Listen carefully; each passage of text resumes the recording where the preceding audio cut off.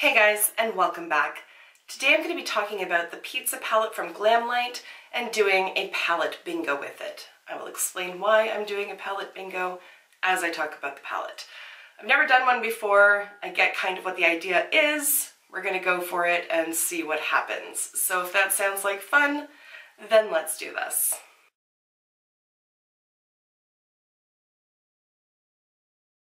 Alright, this palette is not particularly new. It came out, I believe, at the beginning of the year, end of 2018. I think it was January of 2019. At any rate, it's been out for a while now. I have had it for a while. I kept saying that I was going to do a review and just kept pushing it off. I will explain my reasons. But first, let's talk about the palette. It is $40 US. You can purchase it on the Glamlite website, which I will link down below. It is a cruelty-free and vegan product, and you get 18 shades. Also, the packaging is pretty darn cute.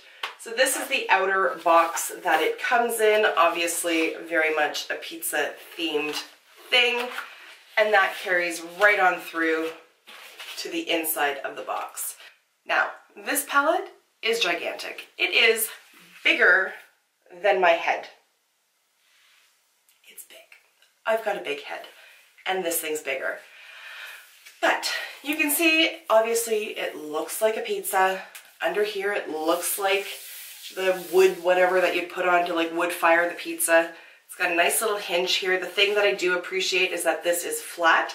So when I store it, I just store it like this so that it's not rolling around all over the place. And then when you open it up, it does fold all the way back. It does come with a mirror, but because it does that and does that, I don't really see the point of it unless you're propping it against something, but I just don't bother using it. There are the shades inside. And as I said, there's 18 of them, and they do run the gamut in terms of the colors. I will say the vast majority of them are matte. There are 2 shimmers out of 18 shadows. And the problem that I have with this palette is that I don't know what to do with it. And that is why I haven't done a review, and that is why we're doing a palette bingo today. I don't think it's the palette itself. I think it's me. Honestly, I think it's me. Because I'm not afraid of color. I'm not particularly new to pairing colors. Like, I can do that. But I think, honestly, I think what my problem is that when I'm holding it and I look at this part, these shades, because the palette's so big, these shades are just sitting in my peripheral vision. So typically, like when you have a palette, say, just grab the one that's beside me, like the Stila palette, you take a look at it and you can see all the shadows in one shot, and so therefore you can see sort of different color options and pairings and all of that. Whereas when I look at this palette, I have to move my eyes in order to see all of the shades that are in there. And that, it sounds kind of silly when I say it, but I think, honestly, I think that's what it is because I just, unless I hold it like really far away, then I can see it all, but I think it's that combined with the fact that they're laid out in a circle. I don't like non-linear things, and that is definitely me. That is not the palette. That is not a complaint about how this performs or anything like that. It's me. I prefer things in a line because then I can see them paired against each other and set beside each other. It's just easier for me just to be able to see it that way. That's the visual preference that I have. So having everything set out in a circle where you have purple up here, you have pink here, pink down here, you've got orange, you've got green over here, and then other greens on this side. Like they're not even grouped in tone, and so I think that that is what's throwing me off. I struggled with the idea of depotting this because I was like, well, part of what I'm paying for is the packaging and blah, blah, blah. I really don't need a palette this big tying up space in my collection. I really don't. Also, I ordered the burger palette. I wasn't going to, I really wasn't, because I don't want to get sucked into like feeling compelled to having to order all of the food-based palettes. But when I saw the shades inside, I was like, that looks so fun. And they're all lined up in rows, so I can actually deal with it. So I'm getting a palette that has cool outer packaging. I can just keep the burger one if I really need some sort of kitschy, unique palette to put on display or for me to look at, whatever. So I think, honestly, I think what I'm going to do is depot this and put it into a magnetic palette, because then I think I'm going to get a lot more use out of the shadows. I will say I have played around with this and the shadows are fine. The mattes do blend nicely. I said there was 2 shimmers, there's 3, sorry. The purple one at the top is also a shimmery shadow.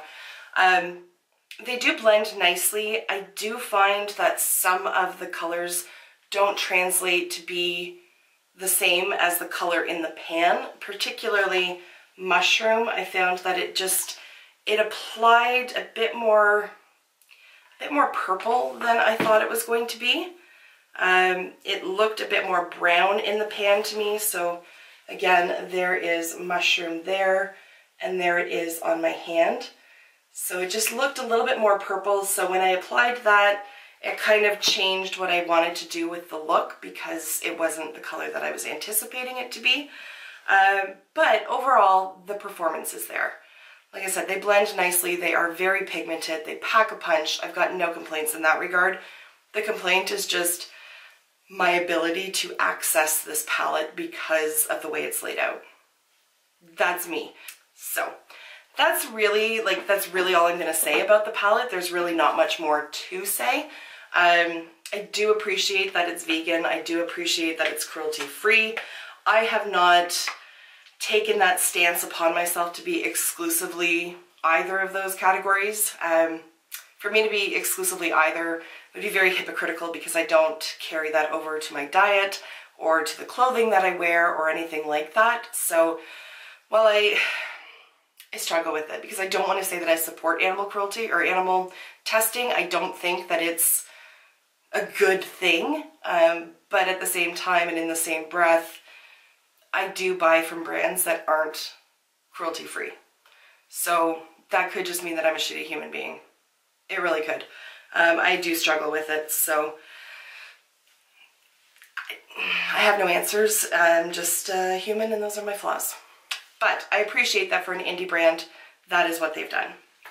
So, also, where is this made? Designed and assembled. Oh, that's weird.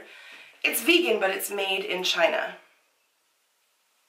I'm not, like I just finished saying, I'm not fully aware of the ins and outs of that. I thought that if products, is it just that if products are sold in China that they have to be tested? Maybe because it's not sold in China but just manufactured there. I don't know the nuance. I really don't know. At any rate, it is assembled in the US, but it is made in the People's Republic of China. I always find it kind of cute where they shorten that down to PRC just to kind of slide it under the radar, but People's Republic of China is China. So at any rate, there it is. Now that I've rambled about that for ages, let's get into the palette bingo. So like I said, there are 18 shades, and I'm going to use random.org in order to assign myself an eye look. I think I'm going to go for 4 shadows, just because then I can round it all out and have a full look. And I'm really hoping for some fun colors in there. So here we go, and I'm going to show you. So where are we? There it is. We're going to generate 3. So 3 is probably the most boring shade in here. Garlic. I start up here and go all the way around. So this is 12, and then this would be 13, 14, 15, all the way around to 18. So this is 3 here, which is garlic. All right, so then I'm just going to hit generate again. And we've got 6. Haha, that's the shade Hot Sauce. That is the bright ass orange that I think everybody who reviewed this palette used that shade. And I can't say that I blame them, because it's probably the most fun in the palette. Just writing all these down because I have the memory of a bloody goldfish. All right.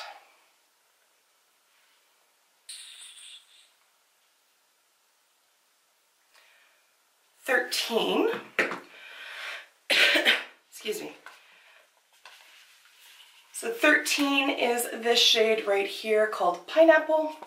It is one of the shimmery shadows that are in there, and it is actually really pretty. All right, one more.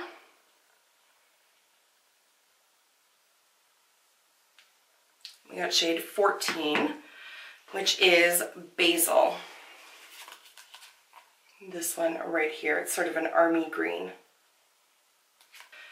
All right, so let me just do some swatches so we can see all of those laid out beside each other. Okay, so what do we got here? So this is Pineapple, Unprimed Arm, FYI, and then Basil is here. This one is Garlic, and then Hot Sauce. It's going to look very fall appropriate, I think, when it's all said and done, which is not the season right now, but that's okay. It is my favorite season. So what I'm going to do is do one eye and then come back and recreate it to show you guys, and then we'll wrap it up.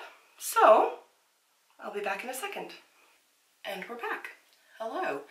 As you can see, I went for like a halo eye with pineapple in the center, basil all around. There is garlic blended up in here and blending out hot sauce, which is obviously underneath the eyes. So let's get to recreating it. So I started off, my eyes are primed, but I started off using that garlic shade and put it up into the transition area. You really can't see it on my skin tone, but I find that it does help the other shadows to blend, or at least the, what is it, basil to blend.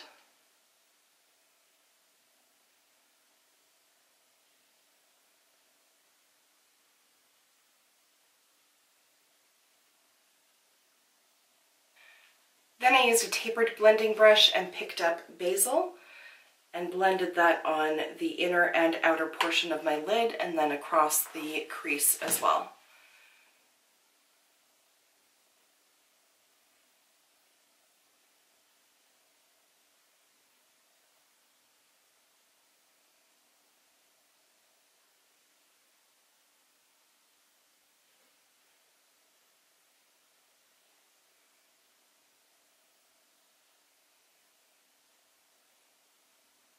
I find that brush just a little bit too big for the inner portion, so I'm going to use one from Real Techniques after I drop it, and it is their shading brush. It's just a little bit smaller.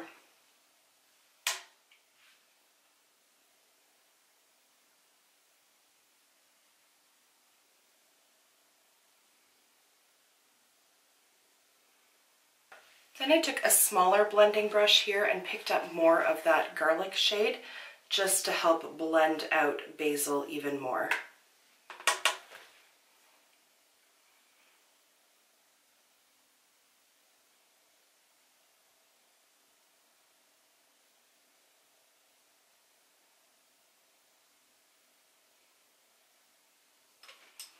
Then I took a very flat brush. This is actually one that I got at Michael's. It's from a brand called Simply Simmons, and it's the number 10 brush.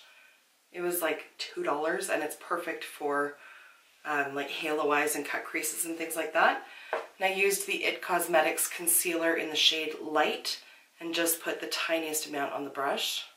Like, that's enough to do it. Then I just applied that to the center of the lid and blended it out a little bit.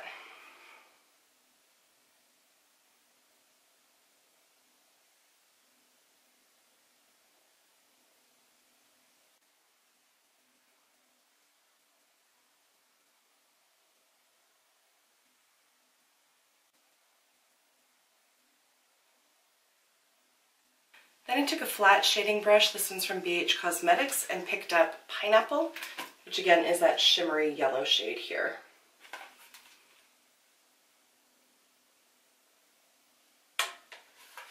And then just patted that on top of the concealer.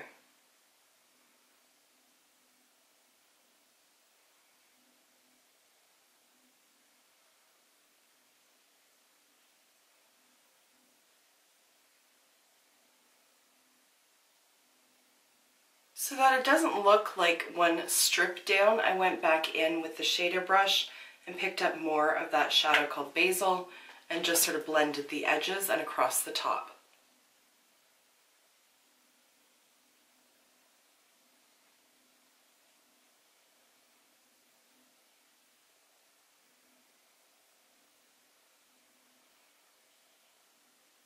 Then I used a MAC 221 brush and picked up the shade Hot Sauce.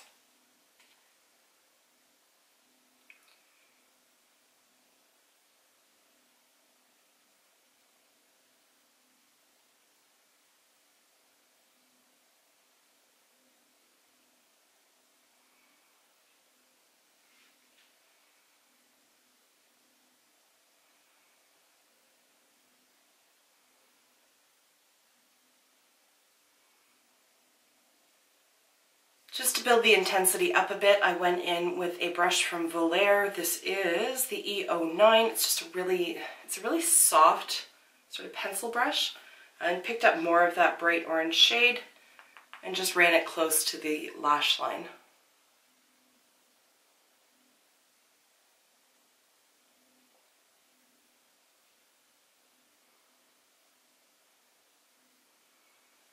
I took a clean brush, this one is from Morphe, it's the M433, and just used it to blend where the orange and the green meet.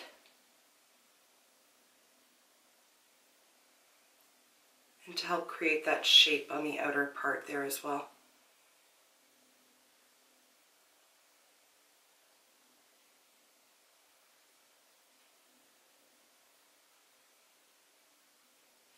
And then I blended again with garlic.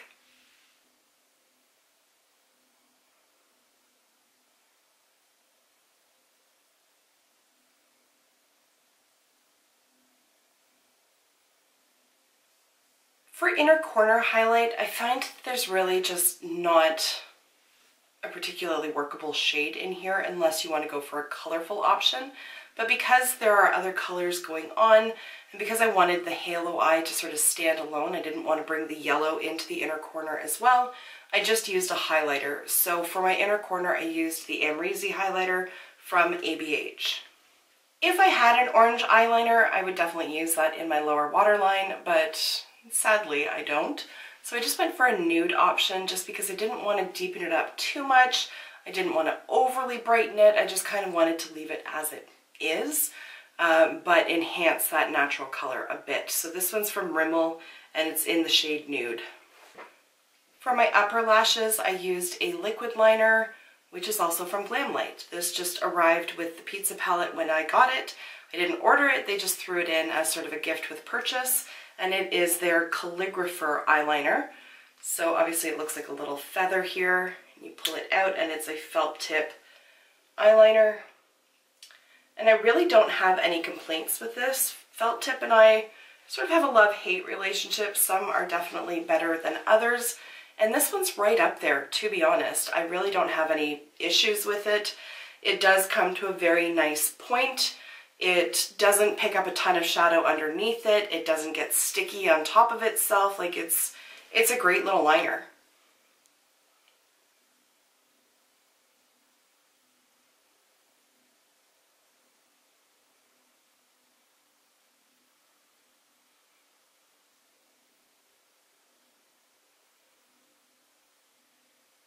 For mascara, I'm going to use the Velvet Noir from Marc Jacobs.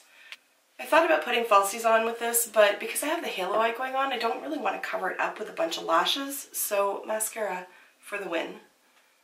Now that the eyes are complete, all I have to do now is my lips. I'm going to use a lipstick from Shiseido. This is one of their modern matte powder lipsticks, and it's in the shade Disrobed. I just want a nice neutral option for this so that it doesn't detract from the eyes.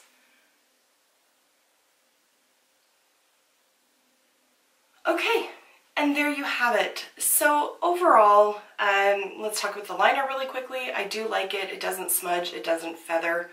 It is a felt tip. If you don't like felt tips, you're not going to like it because it's a felt tip. But as far as felt tips go, it's quite nice.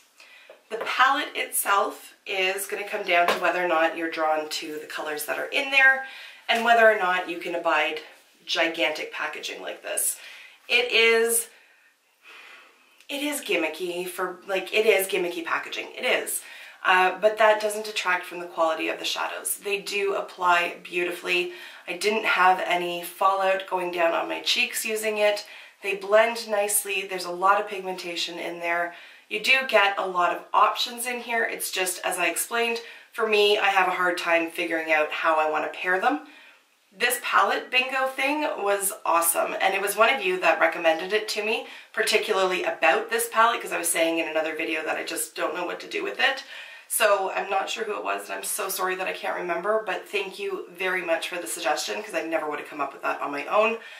It made it so much easier. It was a lot of fun to do, and I can see myself doing it again just to sort of test my own creativity. So it was a lot of fun. I think I'll do palette bingos again at some point. If you're interested in seeing future ones of those, let me know down below.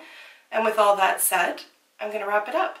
Thank you so much for taking the time to watch, and I will see you in my next video. Until then, just be a decent human being. Bye for now.